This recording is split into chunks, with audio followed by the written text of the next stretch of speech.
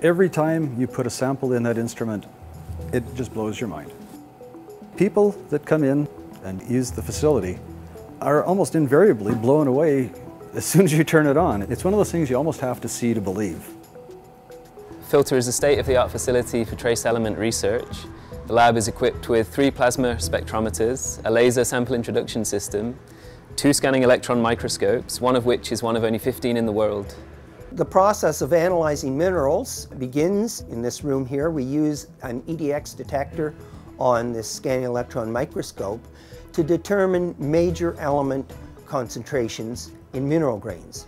Then we take that data and work in the other part of the FiLTER lab where the inductively coupled plasma mass spectrometer is to get trace element data on minerals that we've analyzed in the SEM lab. The facility is open to anyone that's interested in trace element research.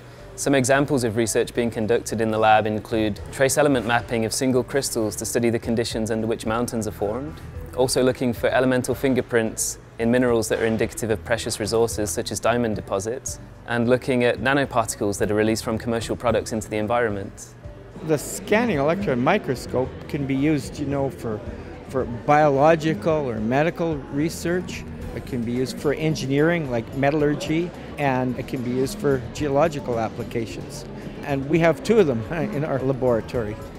What happens, though, is if you have really good equipment, then it inspires good professors to come and also good students to come to do their thesis, because they're doing their work on the very best equipment, so they're getting the best results.